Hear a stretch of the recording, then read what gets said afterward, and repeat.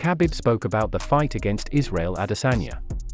Former UFC lightweight champion, Khabib Nurmagomedov, disagrees with his manager Ali Abdelaziz, who recently said that his protagonist could easily beat Israel Adesanya and take away his UFC middleweight title. "No, I don't agree with that because I'm not going to fight at middleweight, and I'm not going to fight Israel Adesanya," the undefeated Russian fighter told reporters in Las Vegas. "Now is his time, and I am not going to claim his greatness. People talk about it, but I didn't say that I could smash it. I don't agree with that." Israel Adesanya estimated the likelihood of a fight with Khamzat Chimaev. Reigning UFC middleweight champion Israel Adesanya, who is set to defend his title this weekend against Jared Cannonier, has spoken out about a potential fight with rising welterweight star Khamzat Chimaev, who plans to become champion in at least 2 weight divisions. "I like the way Khamzat Chimaev fought Gilbert Burns," Adesanya said in an interview with TSN. "I then said to myself, great, this guy has a heart, he has a fire in him. To be honest, I don't think he can beat Camara. I'm not even sure he can beat a guy like Leon Edwards, and even Vicente Luque will have problems.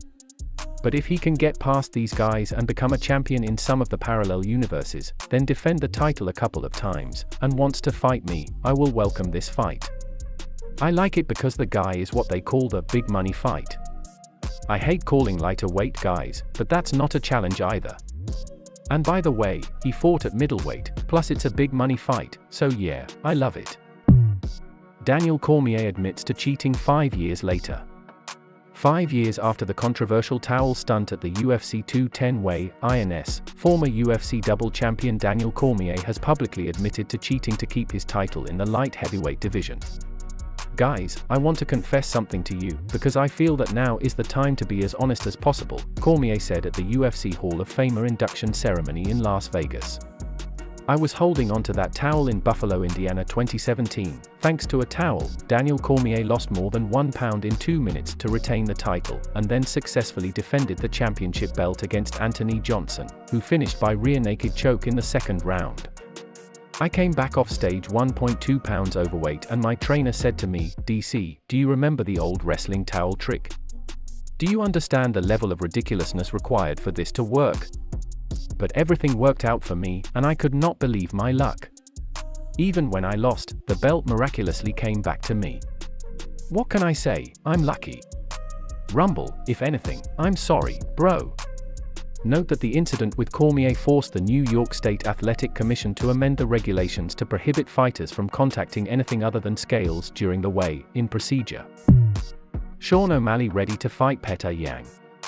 In the event of a victory over Pedro Munoz, the popular American fighter Sean O'Malley will be ready to share the octagon with the former UFC bantamweight champion, Petr Yan, who cannot yet find an opponent. "I'm a couple of wins away from a title fight, especially if I get them early," O'Malley said in an interview ahead of UFC 276. "People want to see me as a champion. To do this, I need to go out and do what I can. First, I have to turn off Pedro's light, and then I could deal with a little Russian dude who runs around and yells that no one wants to fight him.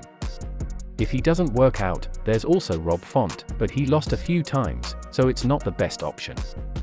We have a crazy division, but a lot of guys are busy right now, so we just have to wait and see how all these fights go over the next few months."